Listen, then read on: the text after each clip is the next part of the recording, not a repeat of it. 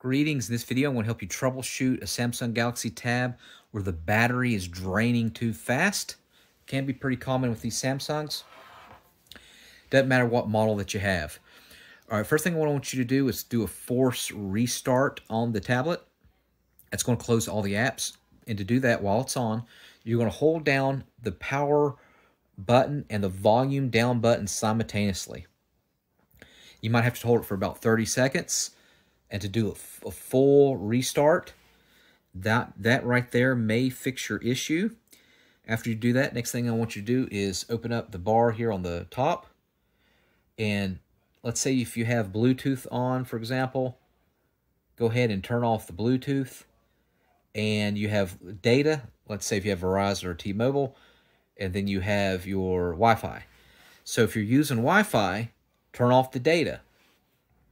If you're only using the data, let's say you're out and you don't want to use the Wi-Fi, turn off the Wi-Fi, okay? And by turning one of those off, that is going to preserve a lot of your battery power. All right, next thing I want you to do is to visit your apps in your settings. The settings is the blue gear shift looking thing. All right, and so from there, what I want you to do is I want you to go to apps. You'll have to scroll all the way down to where it says apps. And then I want you to look at the apps that you know that may be taking a lot of your battery. Click on it, and then force stop. I've already force stopped this one. That's why it's not highlighted. But force stop. And then if you ever need to go to use it again, just remember to go back in there and turn it back on. But a lot of times these apps will make that happen. If you want to uninstall, it doesn't hurt to uninstall apps that might be hogging up stuff. So for example, with the this one, for example, internet, I just hold my finger down and click uninstall. And uninstalling apps can clean up your tablet to make it help you with the battery.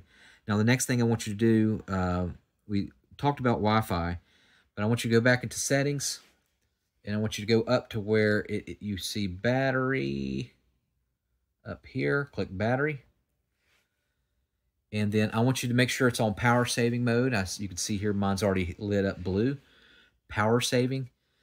That can preserve a lot of energy. And then right below here is going to show up all the apps that are hogging all your energy. So you can see here, hidden objects is a game. It's using up 34% of my battery. So what we can do is we can close that, shut that app down. And I showed you how to force stop it. So go back to that previous page I was at, and then force stop hidden objects if you're not using it.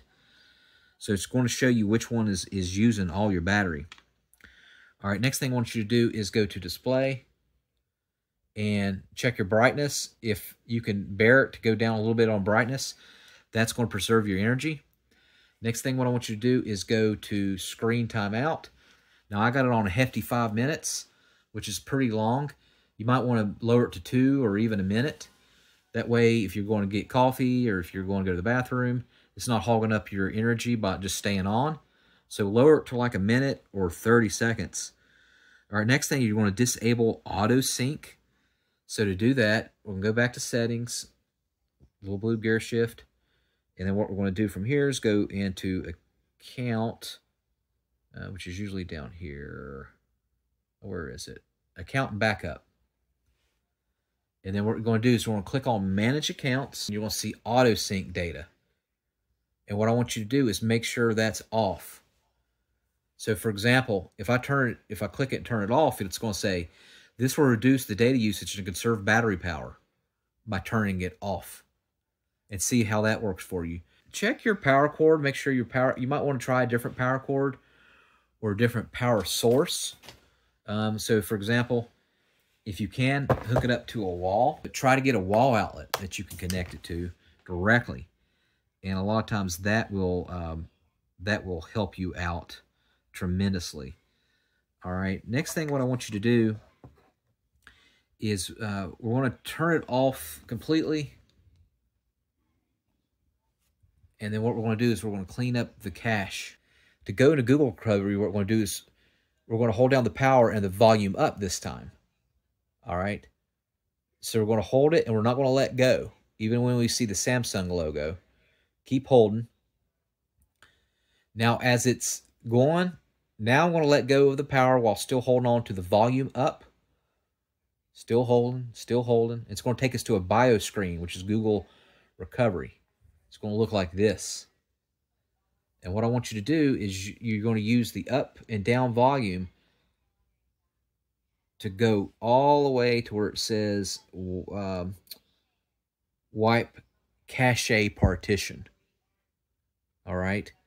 And then click power to click wipe cache partition. And then it's going to come back to this screen. And then what I want you to do is reboot system now. Okay, we're going to go do a system software update. Go to settings. We'll go to settings. And then from settings, what we're going to do is we're going to go to, scroll down to software update. Click on software update. And then click download and install. So that should take a few minutes. See if that will fix your issue. Next thing what I want you to do is go into Google Play Store. And then from Play Store, what I want you to do is click on your little icon up here on the upper right. And then from here, we're going to click Manage Apps and Devices. And then what I want you to do is update devices. So check for updates. Now, I've already done that in Google Play Store, but that should work. All right, next thing what we're going to do, if you've tried all that and it's still giving you a lot of problems, you might have to do a full factory reset. What we want to do is, again, hold the volume up and the power at the same time.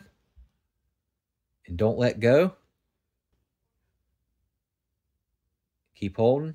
Now let go of the power while you're still holding down to the volume up button. It's going to take us to that little BIOS screen. And we're going to do a full factory restore. Now remember, when you do this, it's going to wipe out all your data as far as your pictures, videos, and any information you have on the apps. But it will make it back to the original box settings.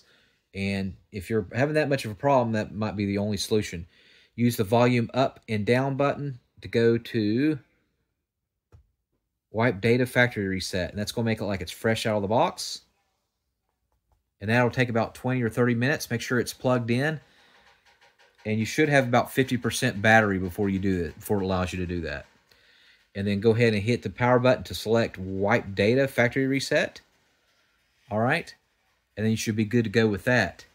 Now, if all else fails and you've done all that and that still does not do the trick and you're just ready to toss it in the trash, what you can do, it's called the nuclear method. And the nuclear method is to actually put it in the freezer for several hours. So, again, make sure it's powered off. And I want to do this for demonstration. Go to a freezer. And keep it in there for about 12 or 15 hours. And that will change the chemistry of the battery. Come back. And let it get to room temperature for about 30 minutes to an hour.